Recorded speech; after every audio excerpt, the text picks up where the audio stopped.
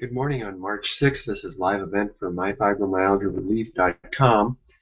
In this little session here, I'm going to assume that you understand how to use the ICE method and familiar with it. If you're not, you can go to myfibromyalgiarelief.com. I have lots of videos and information there introducing you to the ICE method and the enormous difference it can make for emotional and physical issues. But in this video, I want to develop a little bit more what I began last week, which is that I realized in reading Bruce Lipton's Biology of Belief that the cell membrane not only responds to peptide information, okay, and that's how we've stored our life history through peptides in our brain and in our body, that cells and the way they operate, they respond not only to those peptides that have been stored or created in the present, but there are also receptors in the cell membrane that respond to, for instance, sound. But what really triggered me was to wave energy. So if you start to think about the quantum field, quantum energy, everything is energy. You and I are energy. Everything we see is energy. And because we are observing it, it collapses into a material form. This is very different from the way that you and I understand, typically, the world. When I'm looking out the window at the trees there, those are material things that I can push against, and they're solid, and they weigh something, and they have mass, and that's what they are.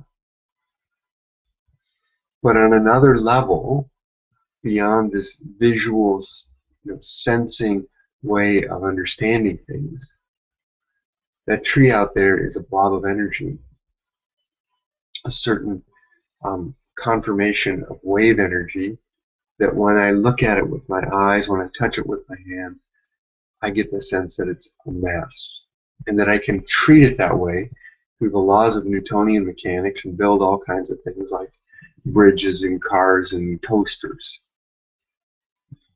and that there's a predictability to viewing the world that way. But in the early 1900s, scientists realized, wow, energy and mass are related. Einstein's equation, the energy is just the mass times the speed of light squared, that there's a direct relationship between this mass and energy. And that energy, it comes in waveforms, and waves carry information. And information in waves is not bound by time or space. Okay, when I first became aware of these things many years ago, they were just like fascinating things, but they weren't like part of my daily life. And over the years, they have become more and more part of my daily life. And now, this new awareness and realization for me about how cell membranes operate really moves this forward a lot. Okay? First, I want to tell you that the ICE method wasn't developing out of quantum awareness. It started out just with tapping, with EFT, and it was making a difference for people's pain levels going down, for them feeling more calm and relaxed. And then I realized this whole thing about peptides and how they store the information of our life and how we can actually calm them through past history and have an effect on the way we feel in the present. And then at some point I realized when you're out in that calm space, it's as if you have access to the quantum field, to all that is, the spiritual space. That when you observe nothing, right, which means you clear the space of everything that has this material aspect, you get to observe nothing, which in some sense is the spirit or the field of life. And then a week ago, reading Bruce Lipton again, something I didn't see the first time. The membranes of the cells that we know respond to peptide information also have receptors on them for wave energy. And this explains so much. That feeling when you open up to the calm space is really rather subtle, isn't it? And you don't notice it until you kind of drop away from all of this stuff that's going on in this simple little process of observing a single point which actually begins to allow the mind to focus specifically on a single thing instead of all the reactivity of your life, right?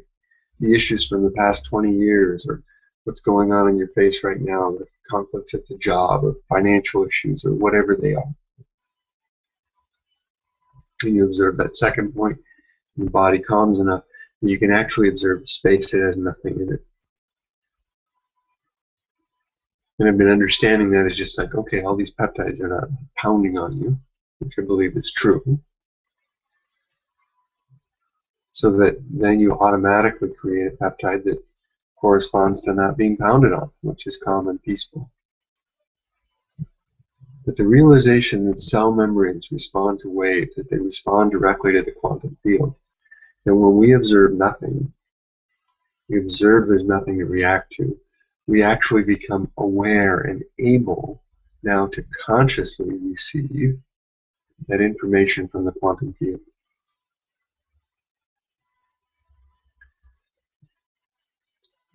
That really changes things. That we then are becoming this hooked up and connected to all that is. Okay? So when you move into the calm space and you observe nothing, non-attachment, I mean, these are the spiritual words of the past, of the Eastern tradition. Non-attachment, awakening, enlightenment, awareness. Those are words that they use all the time. And that the process of meditation, that process of discipline, allows a person over time to become non-attached. The ice method, moving the 2 points and moving into the calm space, is a very quick way in this immediate moment to become non-attached. And then you go back to your attachments, and when you realize that, you come back and become non-attached again. Now, I still end up attached to things, but when I do, I recognize it and I come back to become non-attached again. Okay, it's not like I'm non-attached all the time, like an enlightened person. But I think it's worth realizing that when you move into that space between points, in that space that has nothing in it, for a moment, in that space, you are experiencing non-attachment. And when we become non-attached, then we can actually become aware, that subtle feeling of the quantum field. We can become aware, not just that it's nothing, the absence of all these peptides, but that it's something that we are aware of coming into us. The energy, the information of the quantum field, which carries all of information of all of time and all of space. Wacky but true, as best scientists understand this. So we become aware. And as we spend more and more time in this state of non-attachment and awareness, perhaps we begin to awaken. Now, I don't know what that is. Perhaps we begin to become enlightened.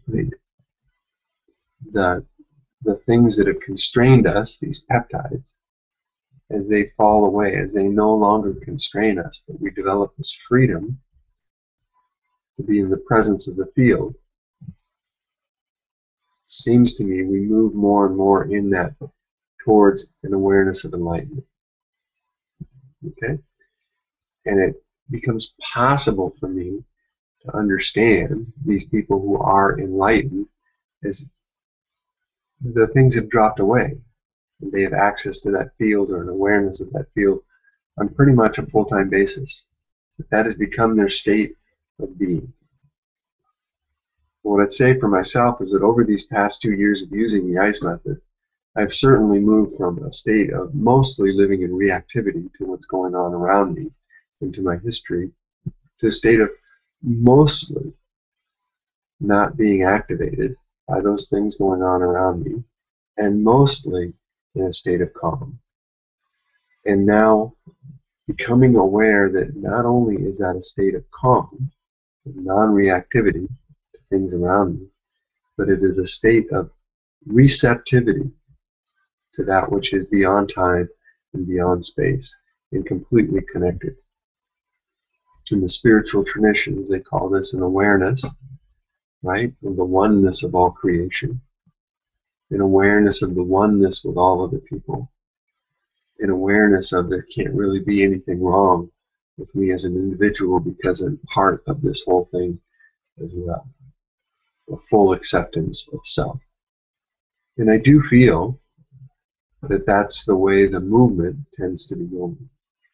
I've always been, ever since I became aware of the word enlightenment, it's like a scary word to me, to claim that word. But I do feel that there's a direction that makes that feel like it's making more and more sense to me. And I'm very interested in this path. I'm very excited to have discovered in the reading of Bruce Lipton something I hadn't noticed before. Why do things come up at a certain time? Why did this show up now? Clearly I'm very excited about it, so maybe it's just the time that's right and I'm ready. But that not only do we respond to peptides, and that totally excited me when I discovered that.